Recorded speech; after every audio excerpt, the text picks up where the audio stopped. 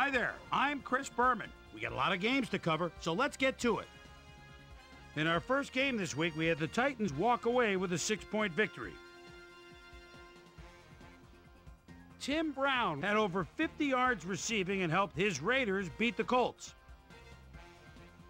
We had an interesting free agency pickup of note here. Trey's got the lowdown for us. Trey?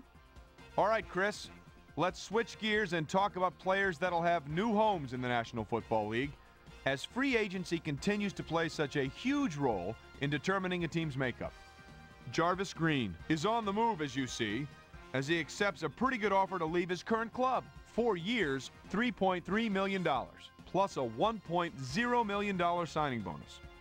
This guy will also be locked up for a while as he signs a healthy 6-year contract with the Titans. Joe Johnson is on the move as he gets a contract for what can only be referred to as crazy money. 4 years, $2.7 million. Carlos Joseph will also have a new address for a while as he signs a 4-year contract with the Lions. By the warm waters of Tampa Bay, we had the Buccaneers fall by 10 points. Down at Pro Player Stadium, we had the Dolphins get squeezed out by 4 points. The Vikings got 300-plus yards from their offense in their victory at the HHH Metrodome. Texans, Jets. Jabbar Gaffney is in his own territory, but he's got a lot of room to run. We know about his speed. There's a couple of moves. Oh, boy! The defense overlooked him. He could go all the way.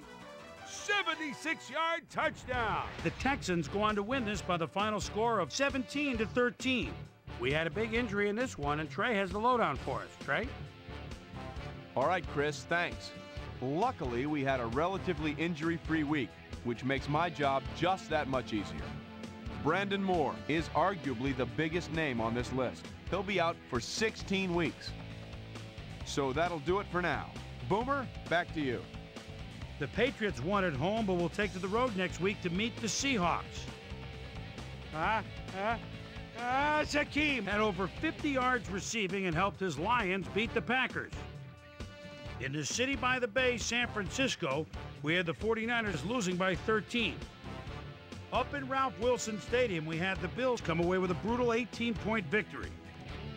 The Rams defense held their opponents to under 150 passing yards in their win at Chicago. The Eagles won at home, but will take to the road next week to meet the Jets.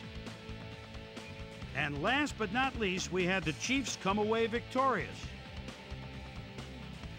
So that'll just about do it. But before we go, I'm going to toss out a few game balls to my prime-time players. Each and every one of these men had a week to remember. That'll do it, sports fans. I'm Chris Berman, and thanks so much for joining us here in the Bristol studios. We'll see you next week right here on ESPN, the worldwide leader in sports.